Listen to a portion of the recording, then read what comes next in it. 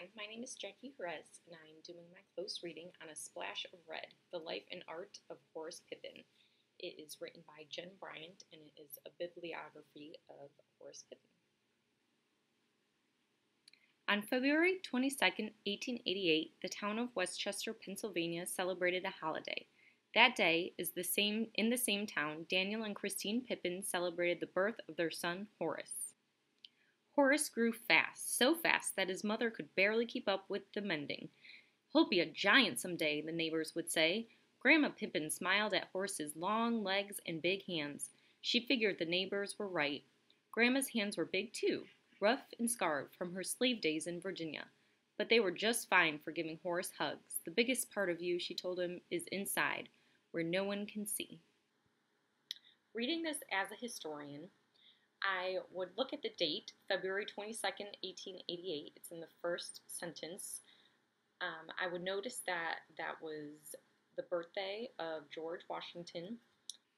We also know that his grandmother was a slave in Virginia. We also know his grandmother was a slave, which could influence his artwork. When Horace was 3 years old, the Pippins moved to Goshen, New York. As the family grew larger, everyone helped out. Horace put his big hands to work. He fetched flour for his mother. He sorted laundry with his sisters. He played with his baby brother. He held the horse while the driver delivered milk. At night, he piled wood for the stove and arranged dominoes so his grandmother could play. Then, if he could find a scrap of paper and a piece of charcoal, he drew pictures of what he'd seen that day. Horace loved to draw. He loved the feel of the charcoal as it slid across the floor. He loved looking at something in the room and making it come alive again in front of him. He loved thinking about a friend or a pet, then drawing them from a picture in his mind. On the fourth page, it describes that Horace liked to look at something and draw what he saw.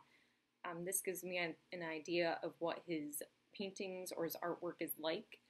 He looks at something and replicates it.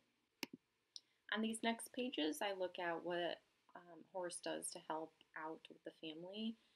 He fetched flour for his mother. Fetched might be a difficult word, so I went ahead and looked that up. This means go for something or someone and then bring back.